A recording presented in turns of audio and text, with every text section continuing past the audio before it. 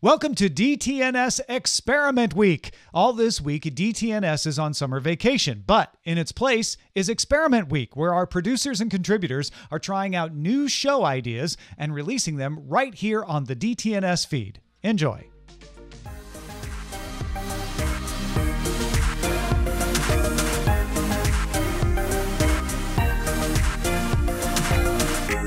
Welcome to TechTV Scrapbook, the podcast that talks to the people, personalities behind the operations who made the TechTV network possible.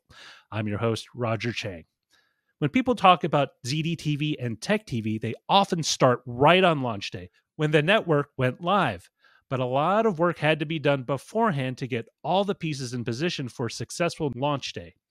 Now, getting an insider's perspective on everything that led up to that moment is very hard to come by. Happily, I'm joined today by the amazingly talented Kate Botello, who, along with Leo Laporte, were the original show hosts of The Screensavers. Thank you so much, Kate, for joining me today. Let's start off right off the bat. How did you get involved with ZDTV? So this is kind of nuts because I was in the IT department for Ziff Davis. And at the same time, I was doing theater at night. So there were a couple of different gigs, but I was a senior desktop analyst, and I was assigned to do a lot of the office setup. I worked for the site for a minute. I was their IT person for a little bit. And then when they decided they were going to launch ZDTV, they set up a new separate office, and I was in there installing printers and all that kind of stuff. And I was at the printer rehearsing for my Judy Garland performance or rehearsal later that night. So I'm like literally singing Judy Garland songs at the printer, and Leo busted me. And that was how we made friends, which was funny. And then, of course, I proved myself to be competent, which didn't hurt. And so from there, it was that they sent out this message to like everyone at Ziff Davis saying, if you have an idea for a TV show, give it to us, pitch it to us.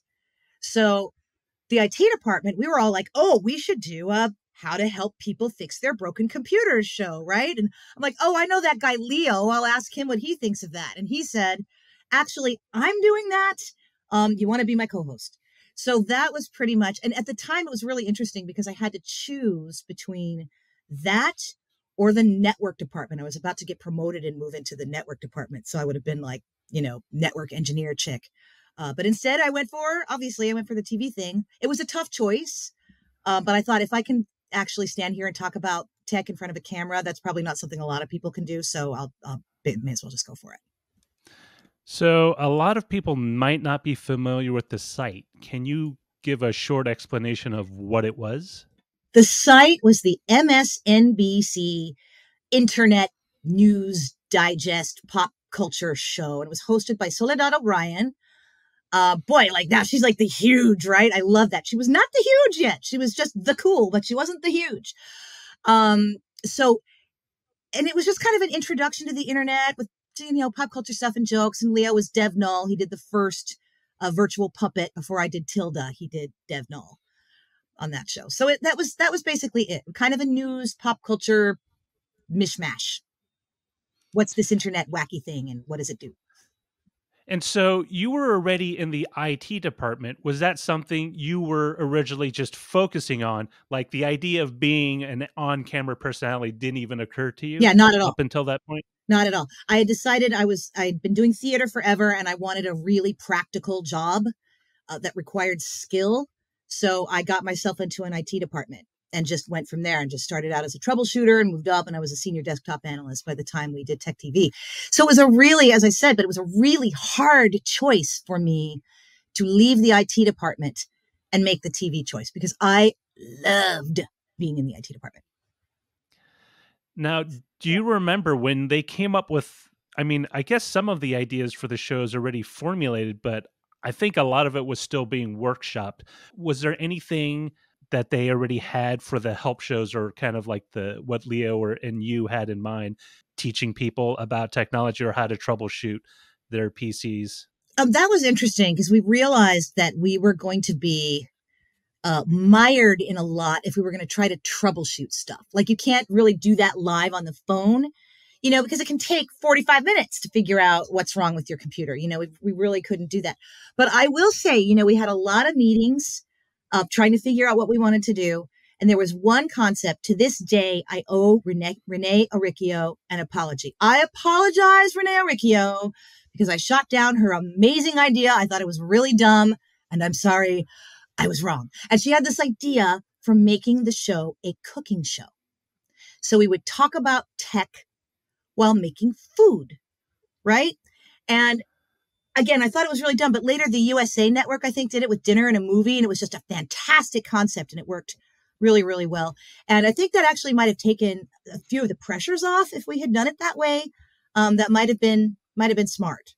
But we went for a very straightforward kind of. Renee Oricchio was the person that hired me. She, for anyone who might not know, she was the not executive, but the producer for both Call for Help and Screensavers at the time. And when I was an intern, she brought me aside. It's like, hey, we have an opening. Would you like to fill it? It's like, yes, this is my first real job. I can quit the Exploratorium and get like a regular paycheck and quit slinging out nachos and hot dogs. Actually, about Call for Help and Screensavers, originally there was only one show, but it became two. How did that come about? Because there were so many people.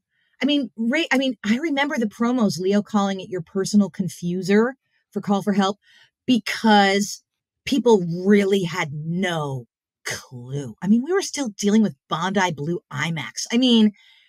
People had no idea what to do with their computers. They had no idea how to use the internet. They thought that, there were people that thought a mouse was a foot pedal, like for a sewing machine, and that old, urban legend. But seriously, that kind of stuff happened all the time. And so we thought, okay, we wanted to address more serious things like how to map your network card. And also, what's a network? And those were two entirely different concepts. So Leo took Call for Help and he did it solo, and he had a fun cast of characters. And then he and I did the Screensavers.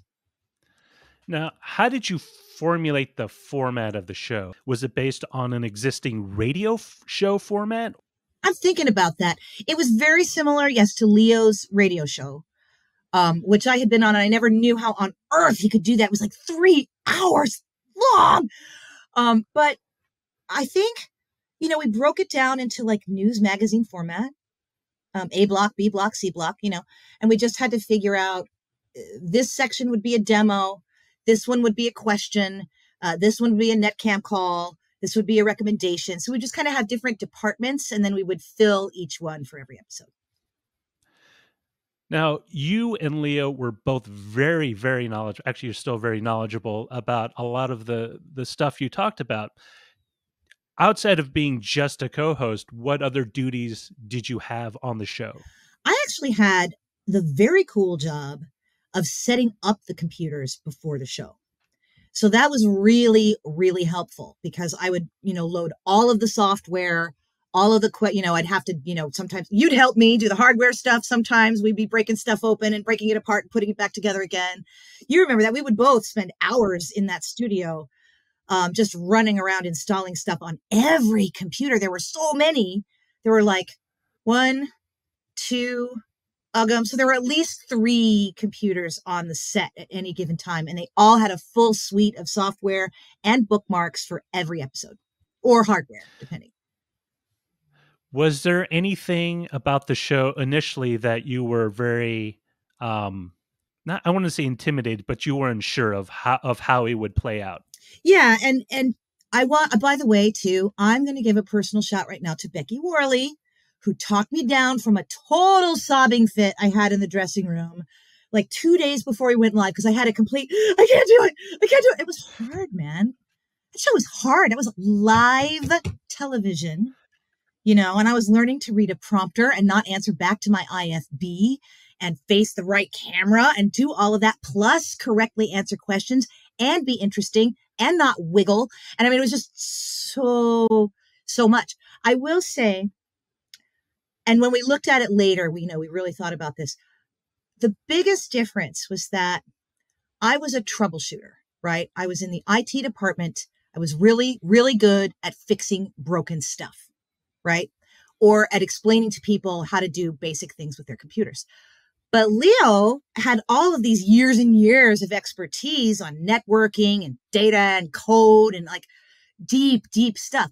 The problem was that they kind of presented us as equals, even though that was impossible because at my age, there's no way I could have kept up with him anyway. I would have had to be a technology person the whole time. So sometimes there would be some criticism there, like that I didn't know stuff. And if there was stuff I absolutely didn't know because I had not spent my whole life studying it. And I just spent, 5 years in the IT department instead. So that was kind of interesting. It was a little intimidating in terms of knowing kind of the depths of computer history and stuff like that. I mean, all the basic how everything works and how it goes was no problem, but there were some definitely deeper stuff that was really intimidating. Yeah.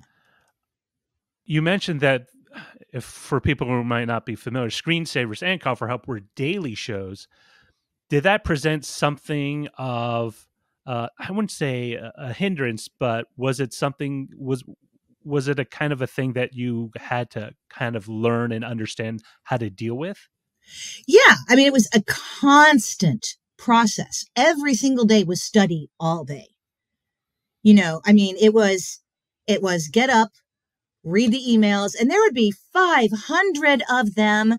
And I had to read all 500 or at least scan them and find the questions, try and choose some of the questions to send over to Leo. Then we'd have a production meeting and we'd discuss everything that we were doing for the next week. Then I'd go back, research everything that we were doing, figure out all the software, all the hardware stuff. Then you and I would go and we'd pull all the hardware and everything we needed, and then go and set it all up. So it was a constant work and study process. I will say from my perspective, it was more of a 9-to-5 job. And that's just a colloquialism, 9 to 5, because it was much, much longer. But I was kind of I was not really understanding how much of just a regular office day it was doing that show.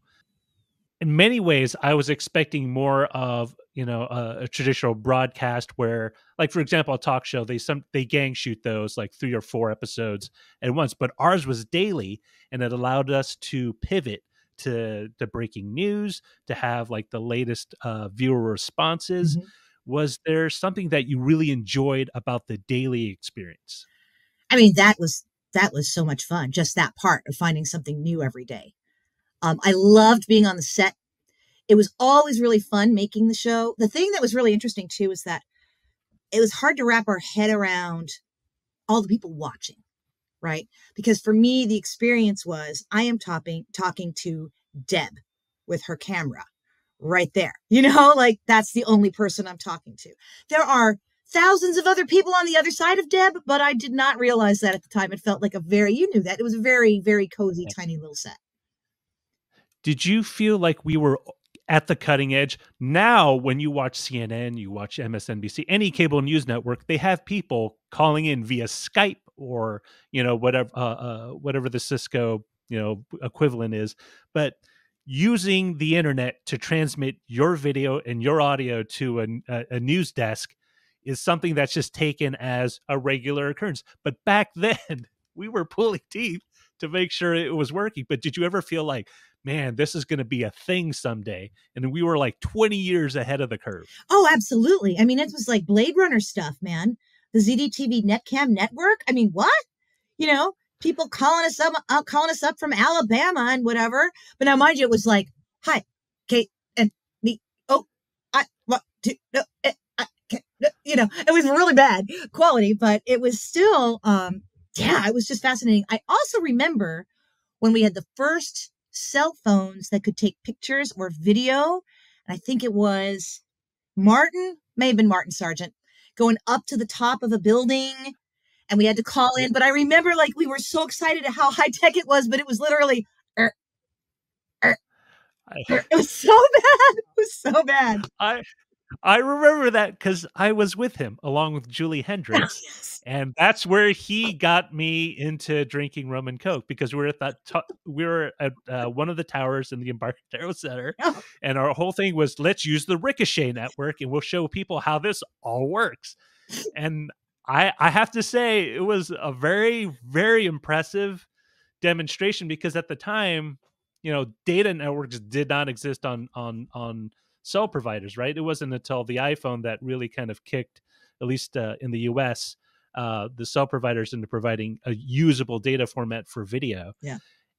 I am constantly amazed. Do you ever maybe catch a glimpse of a previous episode or some reference to your time there where you say like, wow, I was part of that, in the same way that people would say, I used to be a VJ when MTV first started? Oh yeah, totally. I mean, the ultimate gaming machine, man, the Uggum. I mean, that thing, we would always put the latest whatever we could get our mitts on inside this machine. But I remember saying like, we would be completely serious. No one's ever going to need more than 128 mega RAM. That's ridiculous, So, so I do, yeah. Occasionally, I'll see something like that and remember how completely space age everything really felt, and how we did have access to the top of the line of every single thing. I mean, Linus Torvalds would come in and hang out with us, for crying out loud, So it was pretty cool. Did you have any standout experiences, whether it's a guest or a segment or a caller, where it's like you're just sitting there and like making yourself a PB&J sandwich? It's like, I got to talk to that individual way back when. Oh man, there were a couple. There was like Daryl Dragon, the captain in Tennille, you may recall that dude. Oh yeah! My God, I totally remember. Yes, and he totally hung out on the set. We just hang out. Captain, hello, Daryl. Sinbad. I remember when he came out. And of course, Linus Torvalds. That was so huge. That was so mind-bogglingly huge for all of us. So those were the guests that I think stand out the most. There is one sketch we did that I will always remember because someone had written us asking if we could help them with a mystery novel, and they wanted to be accurate with the novel. And so there was a character of a wife on a boat and a husband on land. And the question was whether or not they could communicate, like whether cell technology was okay enough for them to communicate in certain ways. Would this be realistic in the book? So I had to go stand offset. You remember this. Stand offset with all the cameras. David Yount, floor director of my heart, David Yount, with a full cup of water, just chucking it in my face on live television. I'm wearing a raincoat. I'm on the boat. We did green screen. That was super, super top of the line. Green screen CGI boat behind me. And I remember this very clearly because part of it, he was super uptight about it because he was going to smack me in the face with the water, but I couldn't make a noise and I couldn't react. And I couldn't go Brah! Because my mic was still on.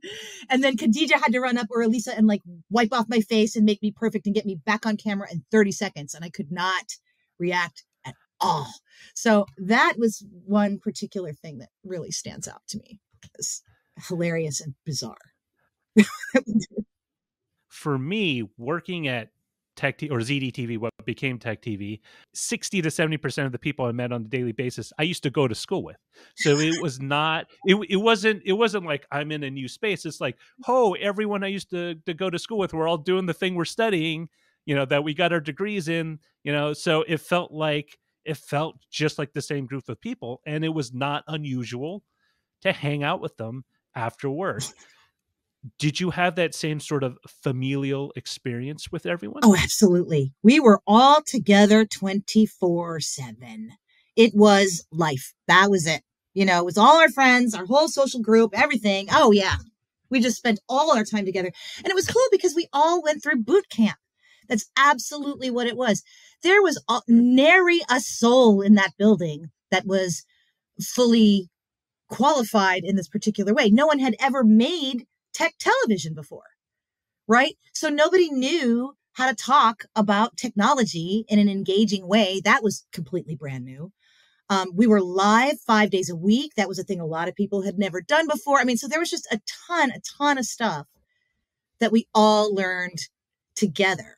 And because we launched the network together, the whole thing was this group endeavor. I mean, the pilots were originally big group meetings where we'd come out with poster board and talk in funny voices. And I mean, it was nuts.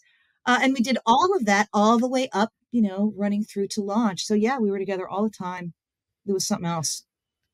Do you still keep in contact with any of those individuals, those groups of people?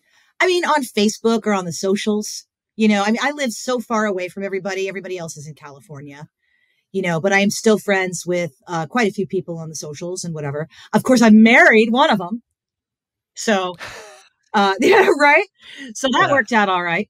Ray Weigel, he was on extended play, and then he moved down to the labs, and then we got married. We've been married for like 21 years now. Hey, that's pretty good. Oh, congratulations. That's great. Thank you. I've only gotten, I'm not even at a decade. Oh no, wait a minute. I got hitched in 2013. Yeah, it's been a decade. It's been a decade for me. Your wife would be glad that you remember. That's good. That's good, Roger. It's weird. If it wasn't for Facebook, we would totally forget our anniversary. It's so bad. So bad. Did you have any standout moments, like experience-wise, that you have taken with you and applied to your, other work that you've done? Oh, I mean, I definitely think that live television, made me a radio person. That is certainly a thing. You have to do a lot of talking, and you have to think off the top of your head and just go. And I do a lot of hosting. Actually, it's really interesting because after that career there, I host a lot of stuff, and hosting is its own special thing, So that is one thing. Another weird thing, actually, that turned out to be a useful skill, honestly, was the IFB. So you've got the earpiece in, right? And the producer's talking to you. Now, this is really hard when you're first doing it because you're reading off a teleprompter, you're speaking out loud, and there's a person speaking full sentences in your ear that you are processing while talking at the same time. And I have occasionally had to use that skill in radio or whatever. If I'm trying to catch up with something, so I'll put the news in one ear and I'll be listening to the news and I'll be blathering on the radio, waiting for exactly the right pause before I move the slider and do the thing. So it has definitely come in handy, and just the ability to just go on a dime. I think that's also really useful. Knowing what you know now about how, technology works out or how your career has progressed, would you have done anything differently back then that you look back on and it's like, hey, I would have done that, or I should have done that instead, whether it's a segment or the way the show was laid out or, callers you would take? Yeah. The biggest thing that I would change, if I could change it right now, is I would have presented me as a senior desktop analyst who loves computers and is good at them, and not try and sell me as though I were some kind of equal to Leo, which was, again, impossible, right? That is a big thing I think that I would change. And other than that, I don't know, I have a different performing attitude now. I'm older. Things bother me less. My skin's a lot thicker. I'm more confident, that kind of thing. I didn't watch the show a lot, which I should have, but it was always hard to watch the show. But of course, the lesson is, if it's hard to watch the show, you need to watch the show more so you don't make yourself cringe. So that was important. If you don't make yourself cringe, it means you're actually doing a pretty good job. So that was something I did not pick up for a long time. You got to actually watch that so you can make constant little corrections in your stuff so you're not cringing at yourself. One of the moves you made at the network was to transition over to extended play as a co-host with Adam Sessler. Is that something you still enjoy doing, gaming or playing games, or was that something like, hey, that was great, that was an awesome experience, but not necessarily something I do anymore as a hobby? Yeah, I'm not a hardcore gamer anymore. Just really not. And I was, interestingly, before. So when I was in the IT department, one of my the magazines I did was Computer Gaming World. They were my client. So I played games all the time. I played Quake when it was Quake Test in a little small private network room, that kind of thing. But since then, no, I mean, you have to concentrate on what you're working on, right? Right now, I'm a classical music host and a kids show host. So I spend a lot of my time working with classical music. Honestly, if you ask me about gaming, the game I've played the most over the last few years is Fate of the Empress. So, on my end.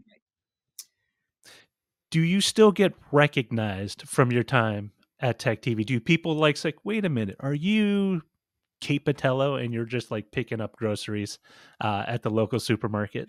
Yeah, it's rare. It's a lot more rare, thank goodness, than it was then. It was not my favorite. But yeah, and it's usually older tech people, you know? So when I started here, at Interlochen, like the people in the IT department, several of them knew who I was. Stuff like that. So every once in a while, actually, one of my favorite times being recognized, I had moved here to Michigan and I'm in the kitchen with my mother-in-law in the lake house making pie. And I'm covered in flour and an apron and whatever. And this delivery guy walks in and he goes, "Hey, aren't you Kate Botello?" That was pretty funny.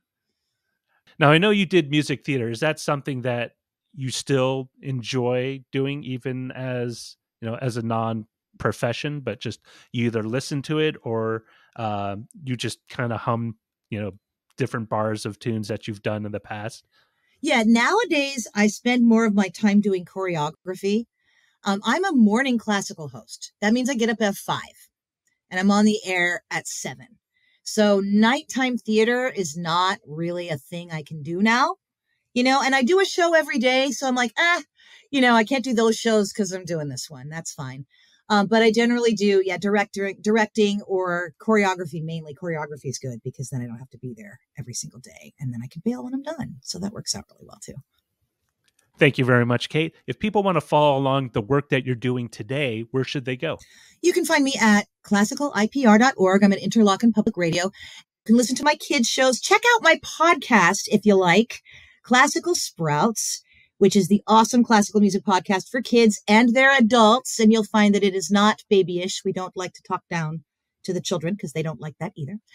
And that's where you can find me. Classical Sprouts, Kids Commute, or Interlochen Public Radio. That's it for this episode of TechTV Scrapbook. I'd like to thank Kate Botello for taking time out of her busy schedule to be on today's show. And if you'd like to hear more behind-the-scenes stories from the people who worked at TechTV ZDTV, email me at feedback@dailytechnewsshow.com.